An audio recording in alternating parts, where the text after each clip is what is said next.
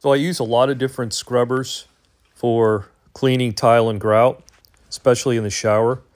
This one I use quite often too. It's one of my secret weapons in my arsenal.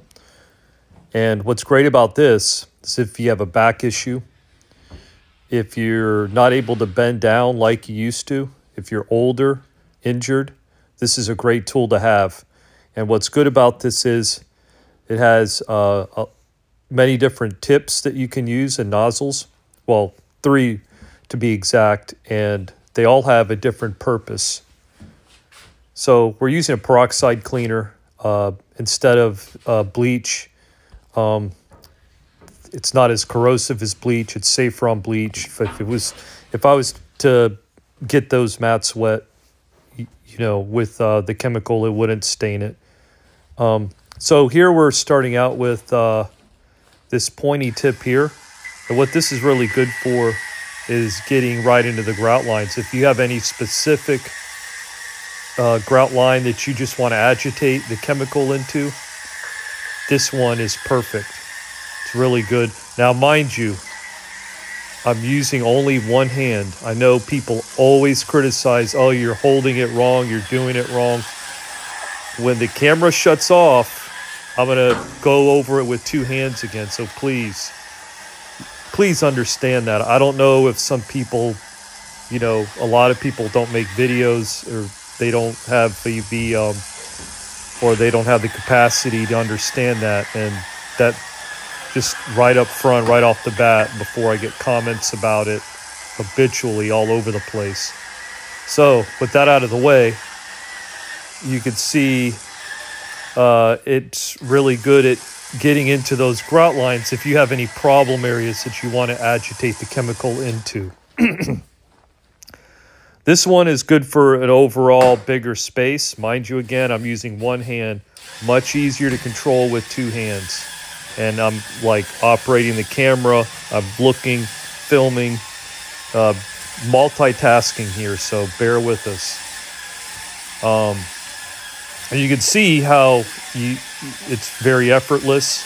I'm not having to hold on to a button the entire time. I'm just holding the handle. And it works really good. This spins at 360 degrees. It's essentially a rotary brush. And it's aggressive enough to get those grout lines, agitation. Now, your chemical is going to do most of the work. A lot of people think you have to blast the tile and the grout to do the cleaning. No, your chemical is what does the cleaning. What you're going to do is activate the chemical with this brush. So you're going to agitate and activate and allow the chemical to work better to clean the tile and grout. So that's what we're doing right here.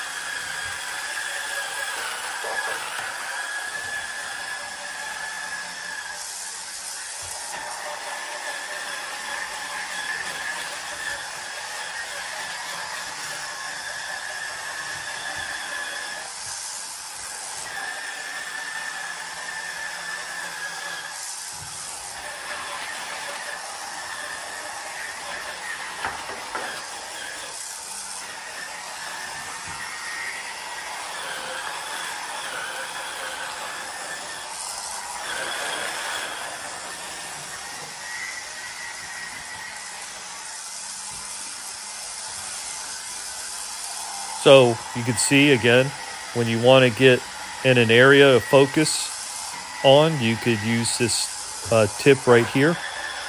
And great for corners. You're going to need to clean corners. Very, very useful to do that when, you know, those corners can get bad and have an accumulation of mildew. And then this one, you can see right here.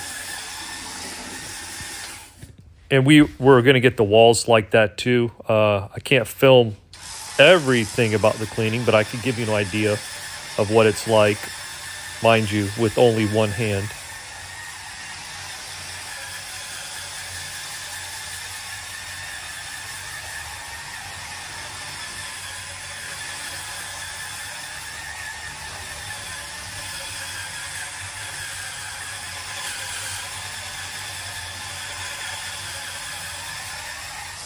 And you could also take it apart, make it a little smaller, make it easier to use, get rid of that extension pole, and there you go. There you have it. Easy cleaning to do the walls. Very useful. This is good for sinks too. And I thank you for watching, and take care.